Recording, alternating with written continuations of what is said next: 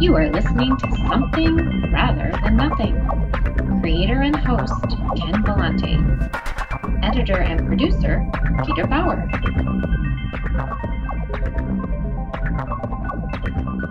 Just generally right now, you doing okay now? Everything all right?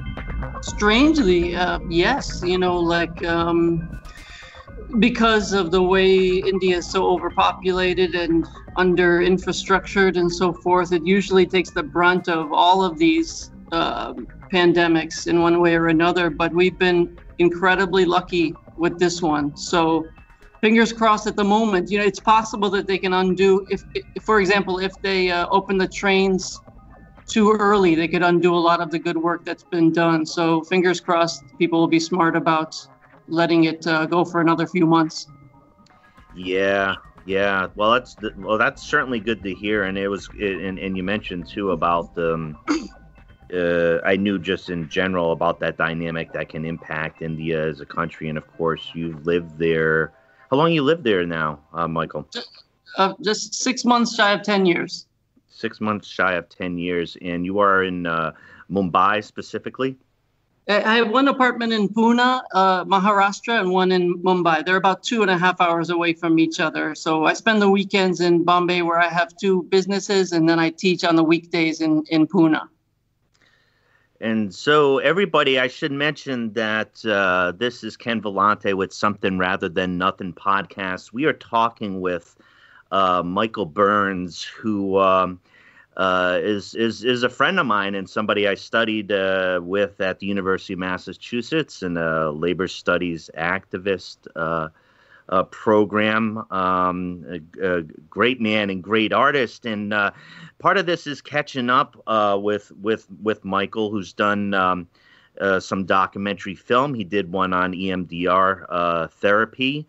And he has a lot of writing. He's been on TED Talk. You see videos of him that way, and also well known. Made a name for himself in a very popular tall tales. Right, Michael? Can you tell us a bit about tall tales and just how you got started in India, putting that together and talking about storytelling? Yeah, sure. I'll try to sum it up in a few minutes. About 6 years ago now, I was just trying to find something to do with my time. I came to India with my ex, who was doing work here. So when that happens to you, the other partner is kind of trying to find things to do with their time, and I was starting to get into a few ideas with writing, but I said to myself, I've always been a big fan of The Moth. What if I did one night of storytelling here in Bombay? And I put together one night, and it was a lot of fun. And, people told true stories, true personal stories. And then we said, hey, that was so much fun. Let's do another one. And 6 years later, the next show will be our 77th show. And in addition to that, we get about 20 stories per month for people that want to tell stories at our live show. And we only select 4 or 5 of them. So what happened was those other 15 were saying, okay, what's wrong with my story? How can I get some advice? And you probably know this from any work that you've done, Ken. Giving people concrete advice about how they can improve their work is something really time consuming. So, so about 5 years ago, I said, hey, I have an idea. Why don't I put together a little workshop where I can talk about some of the ins and outs of quality writing and quality storytelling, so that the people who got turned away for one reason or another can improve their stories. And that was, again, just a one-off thing, but my next workshop will be somewhere around my 250th workshop. And now I'm doing work in different countries. And this small little thing has now grown into the most popular creative writing workshop in South Asia. So it's ballooned to this giant thing. And I've learned so much along the way. So at Tall Tales, we do these live shows, we do the public workshops, and we also do private consultations and trainings for companies and organizations. That's it's really exciting to hear, and it's very I can just hear in your voice, the excitement around it. And I've listened to some of your stuff and some of the things you've had to say about it. And yeah, there is a very compelling component about how you talk about the process, but also just the bravery that we have to try to find as humans to go up there and there's so many questions that buzz in our head, but just to kind of tell a story, what happened, and try to get that down. Yeah, you hit right on it with this idea of bravery and courage. One of the, I shouldn't even say one of the supreme problem right now in the world of storytelling is the overuse of the word story. Everything is a story. Instagram says your breakfast is a story. It's like it's almost to the point where any pile of words on a piece of paper is a story. Right. And the problem with that, that's a very nice sounding thing. And I hate to kind of pick on something that has a nice ring to it. But the problem with that is if you want to be better at storytelling and yet everything is a story, you will never be able to fine tune those details because you've taken this very all-encompassing approach. And actually, a poem doesn't want to be a story. Sometimes a photo just is a photo, right? Sometimes a cigar is just a cigar. Sometimes a story is a story. And I think that one of the reasons my workshop has resonated with people is I tell them, let's not take this kumbaya version of what a story is. Let's talk about what a story is like we're building a bridge. And a bridge is not the same thing as a sphere. A bridge is not the same thing as a car. Let's build the bridge together. And once you learn that, you're free to build any bridge, any size, any color, any shape, any function that you possibly want to. And I think people like that. They actually like zooming in on the art of what a story really is and what a story isn't. So in my workshop, I spend a lot of time talking about what a story isn't. And believe it or not, people like that. Oh yeah, well, and I can definitely see it's like in guiding that. Well, let's one question I want to ask you, and kind of zooming back a little bit is, sure. and I ask a lot of the creators that come onto the show, but did you always, were you always a storyteller? Did you learn it? I mean, what were you like as a young, as a young Michael, younger child? And, as far as, areas around creativity or what interests you, stories, anything like that? I had a strange upbringing in terms of where I ended up. But, you don't have another life that you live simultaneously side by side to compare it to, so it's kind of strange. Like I would never have it any other way, but I certainly see things that could have been different. But one of the reasons I love the kind of strange path that I took is that I was never encouraged to read when I was young. I don't even really remember finishing a book until I might have been 13 or 14 or something like that. I was raised on TV like a lot of American suburban kids. And I was always good at school, but it was just pure luck, no studying, that type of thing. Bored with high school, but very good grades, because I guess I was just bright enough to be able to do the subjects that were being taught competently. But the reason why I appreciated that is because when I got into university, when I started in college, I felt like I was born. I always joke with friends that when you turn 18, you should take on a new name. You should get a new name because in some ways you have a new identity as an adult. And that fits me perfectly because as soon as I entered university, it was a new person that was born, somebody who was curious about the world, somebody who suddenly found themselves loving reading and just soaking in every experience around me. So university became this hypersensitive time for me, whereas maybe for another young person, university might have been just an extension of their high school experience. And so for me, I found a home in academics and went on for a master's, as you and I studied together, and then a Ph.D. Later on. And it was a very late homecoming in the sense of an academic home, but I'm glad I found it, and I found it with more passion. There's something called the enthusiasm of the late learner, somebody who comes to a field later in life, and I found that, Yeah, and I definitely share some of your experience and the energy around the impact of the university, or whether it's a university or new ideas, or as you get to adulthood, and just being like, intensely curious, about things, and what about this? And I remember, with you, just a lot, like history and other type of, interest in ways you developed. And, I definitely identify with a lot of that. So now if we look at, I've alluded to, some of the things that, that you've done to start the podcast, your current, teaching, the role of a teacher, storytelling yourself. I know you've done, comedy, and you've done a documentary film on EMDR. You have an interest in psychology.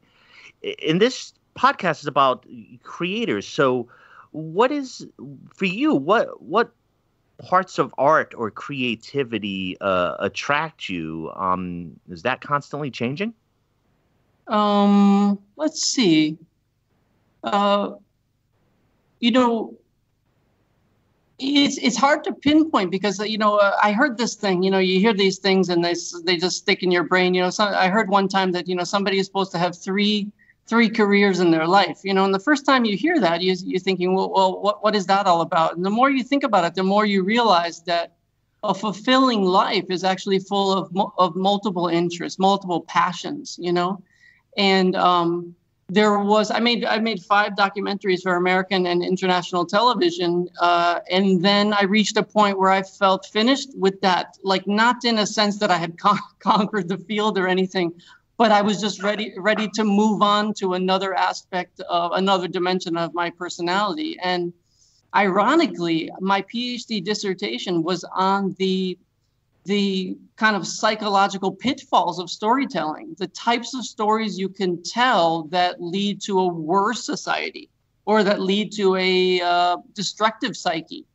And strangely, incredibly, who would have thought that somebody who wrote that dissertation is now giving workshops on storytelling? But the reason I think that that's helpful is because I don't look at storytelling as this panacea. I look at it as something that's useful for some things and not useful for other things. So my pursuit of art is just a reflection of the different curiosities that I have. And I don't know about you, Ken, but the more I get older, the more I realize that curiosity is probably the most important thing that I want to nurture in myself, and the most attractive thing that I find in other people too.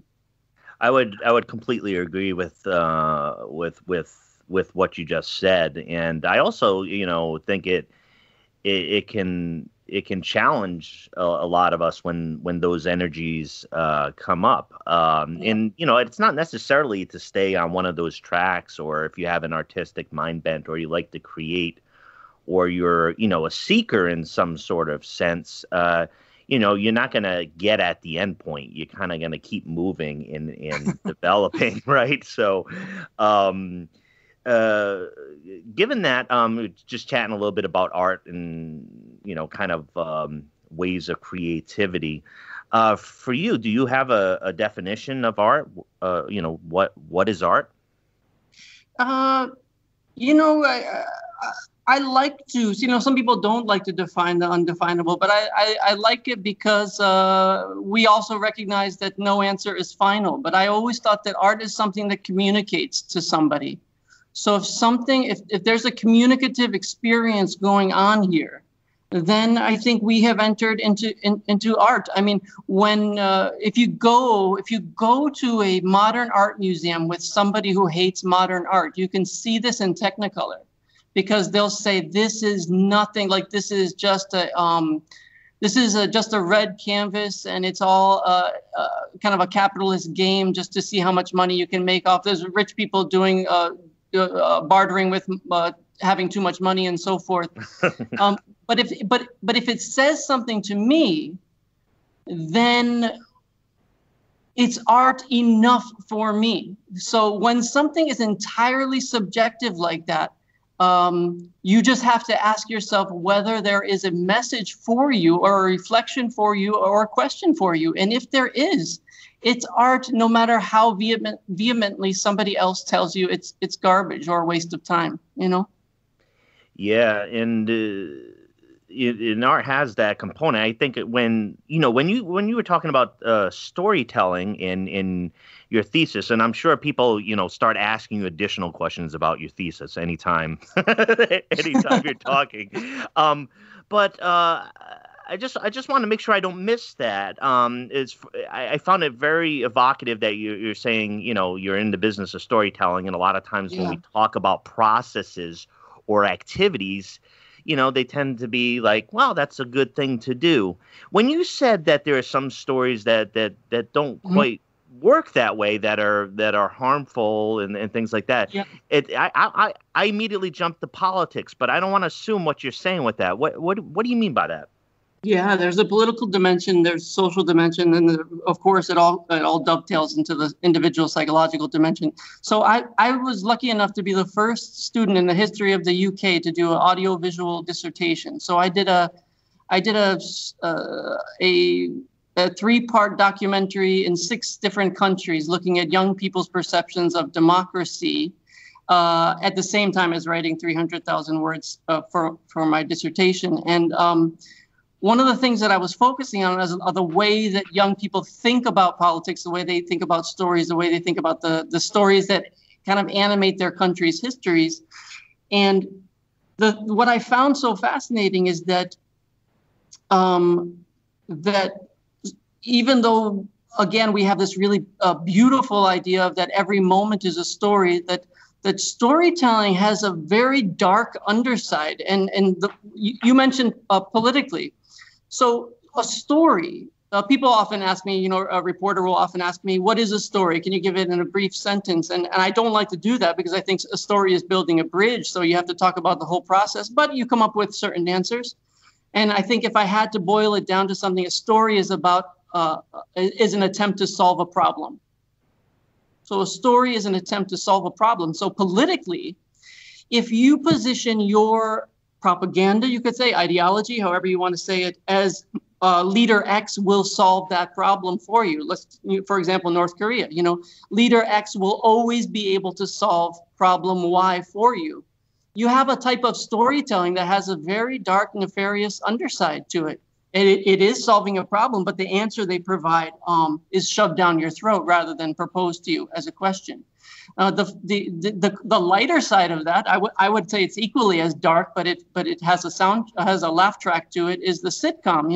In the sitcom, we have a problem and we have a resolution, but the truth is that life's problems are far more complicated than 22 minutes can solve. And I think what it does is it primes the brain to think of problems as things that are easy to conquer, and to think of our life challenges as things that will be very, very temporary. But in fact, they might, existential crises and other problems might last your whole life. So we live in a world where storytelling tells us that everything is a happy ending. But very often the endings are absurd and tragic, as we're seeing right now. Yeah. And I think when you're saying that right there, I hadn't quite looked at the kind of time frame of how you tell the story, and that there is resolution, and just thinking about the idea of what type of behaviors or what type of things we mimic or what our expectations are. That's it. I got this nagging problem, and it's still nagging me. That doesn't seem right, Right. So then people, when that happens, people ask, well, what's wrong with me? Everybody. I look at all these smiling faces on social media. I watch all these shows where everything is tied up at the end. Well, my life, the problems persist. What's wrong with me? And then depression, and then so forth. But actually, that's the normal state of reality. Yeah. So have you ever stepped back, you help people create and you create yourself. Do you ever step back and say, why do I create, or why am I creating this? Uh, if you step back far enough and you start to look at these big questions, which kind of you're hinting at a little bit, which is, why are we here and so forth, there are no good answers, and there's no solid ground to stand on, because as we know, this whole thing might be a projection. This whole thing might be some kind of strange experiment, but one thing that seems true for me, one thing that seems to resonate as real as anything can be, is unnecessary suffering in the world. So I see the job of all of us is doing as much as we can to mitigate unnecessary suffering. And my work has been centered on social justice issues. My first major film about the Bush administration.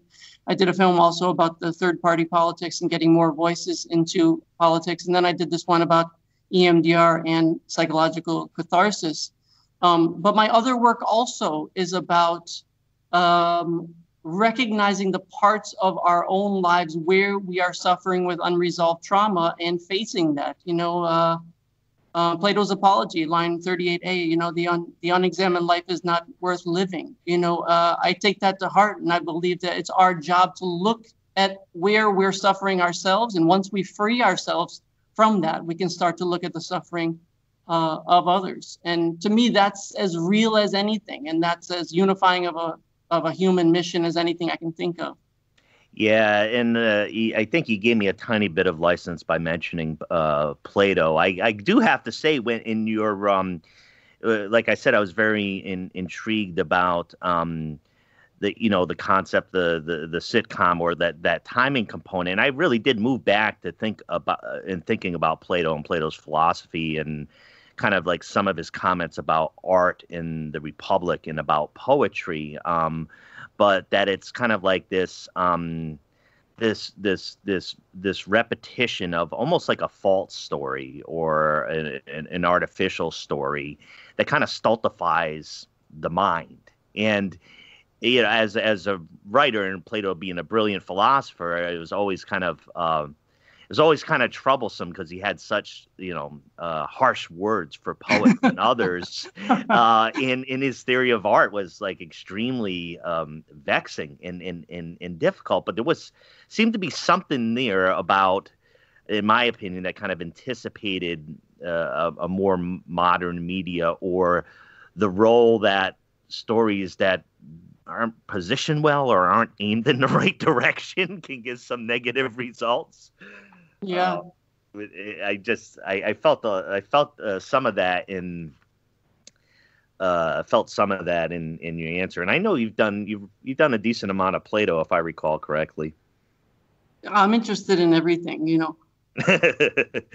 So, another thing I wanted to capture is, and just to make sure I have it, as far as how you help folks with storytelling, is this say you're helping me? Is this me going up on a stage and telling my story that way?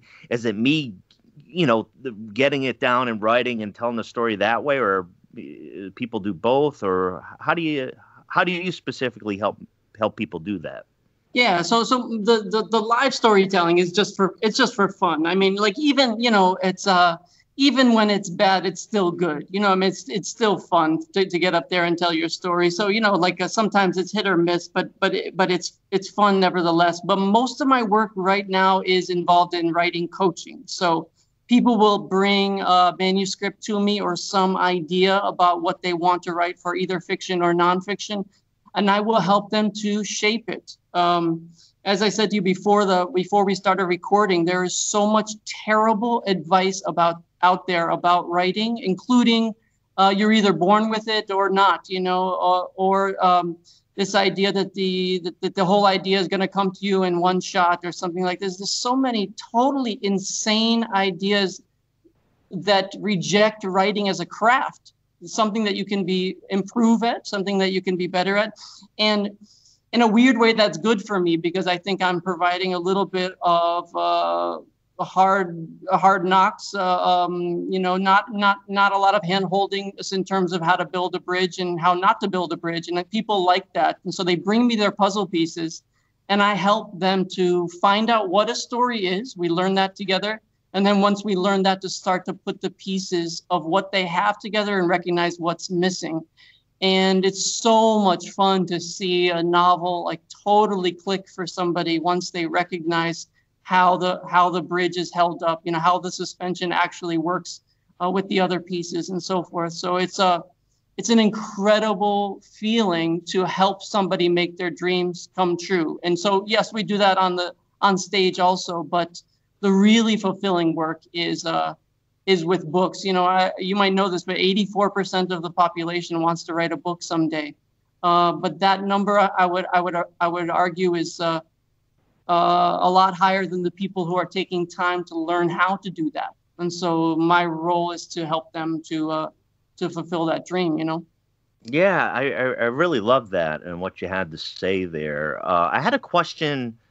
I was thinking about, you know, you mentioned a little bit earlier that you've been in India for about a decade, and you know you've created there and worked there, and you mentioned before that you know you've done documentaries stateside and done work in that capacity. When you were going into creating something or trying to navigate two different countries, right? So particularly United States and in India, I mean, were you able to identify stark differences as far as what you were trying to do and what type of space there was for you to be creative in each country? Yes and no. You know, both of these countries are big enough that you can carve out, as you know, like there are some incredible pockets of society in the U.S. Where art is appreciated, where conversation and disagreement is celebrated and so forth. And then there's the vast majority of the place. The same thing is true here. You know, democracy is very much under attack in India in terms of a free press, in terms of quality elections and a whole bunch of other issues, including human rights, workers' rights, gender equality. We can go right down the list. In some aspects, we're still in the Stone Age here. In the U.S., we almost have this kind of dystopian, postmodern version of it where people are willfully ignorant. Whereas here, you know, they're desperate to learn. In the U.S., the willful rejection of the hand in front of your face has terrified me so much, Ken, and I'm so glad that I'm so glad there are people like you who are willing to stick it out. But I just had to get out of there. I literally couldn't take it anymore. And I spent some time in Europe, and I loved that. And I spent some time in India, and I love it and hate it here too. But the U.S. is a place that's hard for me to spend a lot of time right now because of what's happening to the culture. Yeah, understood. And I mean, not to sit here and, read everything into it, but you mentioned some aspects of the sensitivity to, what's going on. And I think there's always this frustrating component within the United States of this, fervent anti-intellectualism. And it's just so vitriolic. And if you combine that with a curious personality, there's plenty of people curious about a lot of different things and want to explore a lot of different things. And if that's not valued, you kind of feel, well, okay, I feel like I'm going against the grain all the time, or I am going against the grain all the time. You want? I'll tell you a little funny anecdote that I think about all the time. I think about this way too much. So one of my good friends I did my Ph.D. with, Maria, we were chatting a few years ago online, and she said, I just came back from a trip, and she was kind of irritated about something. I said, oh, did something happen? And she said, yeah, I was sitting next to this guy on the plane, this old British guy. And you know how you sit next to people on the plane and they start talking? So I said, yeah, okay. And she said, and he asked me, I asked him what he did, and he told me, and he asked me what I did. And Maria said, I told him I teach American culture at Nottingham University in the UK. And then she wrote to me, she said, can you believe what he asked me next? He asked me, is there such a thing as American culture? And then she was like, I was so offended. I just turned my head and I didn't look at him for the rest of the plane ride. And I said something I probably shouldn't have said, but I wrote to him and I said, I'm not sure he's wrong. You know, I'm not sure what it is, because I know culture has something to do with history. If I had to pinpoint it, I would say American culture is buying junk with money you don't have. Or we can go back to conquering the wilderness and barbarism. I don't know. I really just don't know what it is.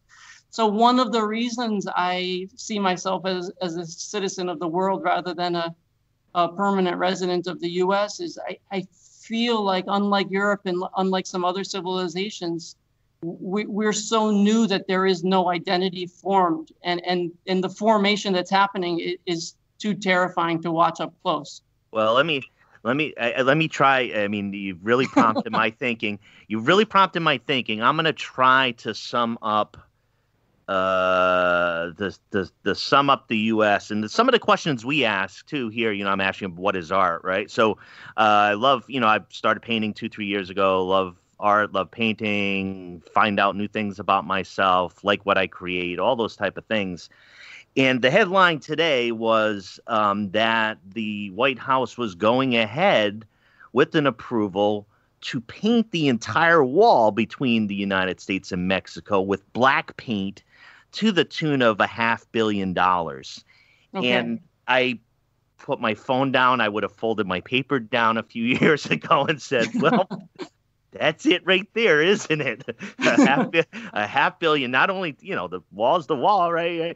To make sure it's painted black for $500 million and saying right. we are no longer, we are unhinged from things I can understand. But thank you for helping me with that a bit. No, the willingness to sacrifice, because when we're talking about money, we're talking about sacrificing people's lives, of course, So yes. Like the willingness to put people's lives in jeopardy for the sake of some death worshiping cult ideology is so profound in our country that it's really the only way you can survive is by putting it out of your mind. Otherwise, you would just throw up constantly, Well, I don't know if this questioning is going to lead in, or color the particular question, which is the big one, Michael. I was wondering if you knew why there's something rather than nothing. I don't know whether there is something rather than nothing, but I do think that that when somebody is healed, it is a moment that you share. So, and all the work that I do, whether it's trying to educate people through my films, my writing, or in the catharsis that I think I bring out through my storytelling work, it's all about healing wounds. So healing them as a country, as a policy, or as an individual. And that moment, if it is an illusion, if it is nothing, if it has no resonance beyond its surface appearance, then it is the greatest illusion ever created, because those moments have ripple effects. Those moments can change your life. They can change the lives of the people who witness them. So in storytelling, when I see that, I'm touched by it in a way that makes me guess that there is something rather than nothing. All right. Thank you for that, Michael. Now I know we haven't seen each other in quite some time, 20 years. Now I know why I miss you. That's just lovely. And one of the things I was forgot to mention at the beginning, I remembered that we had at the University of Massachusetts, we had collaborated together on the living wage study for Boston, Massachusetts. Right. And we worked on that research project for a while. I remember we were annoying a lot of people with a lot of information requests. But like having beat up on the U.S. for a little while in the past few minutes, let's just talk about the flip side for a second, because as we're seeing with the living wage 20 years ago, and as we're seeing with Bernie Sanders' campaign and other things, is that ideas that were once thought to be absurd or impossible are now becoming self-evident. Amen. Amen. And yeah. this is fantastic. This is the great thing about America. So there are many tragic things, but the best thing about the American experiment is its willingness to relook at any idea and redo it if it needs redoing. You know, so in Europe you have the tradition for tradition's sake type of thing. And in the Far East where I am, you have more of an autocratic way. So and so says to do it that way, we're going to do it that way. But in America, there's the spirit of entrepreneurship and experimentation that is incredibly attractive and important. And I love the fact that we were involved in something that made a difference eventually. And I think that instead, because of the weird times that we're in now, instead of thinking about watching our trees come to fruition, we should be thinking about planting seeds that somebody else is going to nurture in the future. No, I really appreciate that, brother.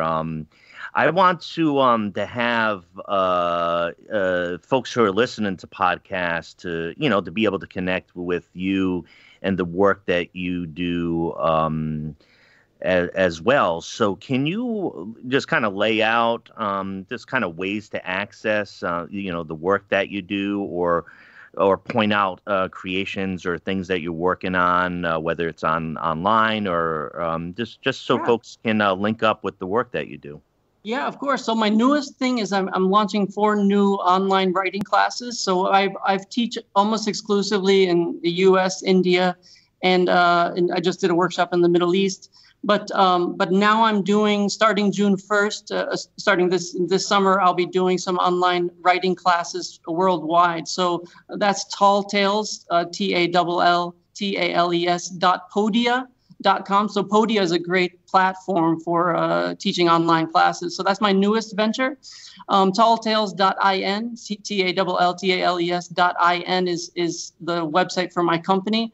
I also do this. I have this small company that does non-electronic educational toys for kids. You know, sadly, everybody's just staring at their phones all day here. So I have a company called kahanicubes.com, which means story cubes in Hindi. And we kind of trying to bring back non-electronic ways to spend your time with friends and family. And then I have my website, michaelpburns.com, where you can find out more about my film work, my political leanings, my interests, as well as my new focus, which is the art of storytelling and the importance of telling stories that have never been told before. Thank you so much, Michael. I'm definitely going to deliberately connect with you on the writing workshop, and I know it's just the time's right for me, and I know there's been a couple, over the years, you and I have kind of sent a message here, there, back and forth, and the same type of things, resonate for me. I think what you had to say about, the on the something rather than nothing question about, the healing and the catharsis and the very, very deep, powerful human transformation that you can help folks with, with the storytelling and with being able to write or, attempt to understand our experiences, really some profound stuff. And also wanted to thank you for taking the time to join the podcast from India. It's been an absolute great pleasure to connect with you, Michael, and I very much look forward to working with you in that writing process and tap into some of the things that seem available within me. So I want to thank you for that. Thanks so much, Ken. Really nice talking to you. Always good to talk with an open-minded person. Take care, brother, and thanks again. Bye-bye. Bye now. You are listening to Something Rather Than Nothing.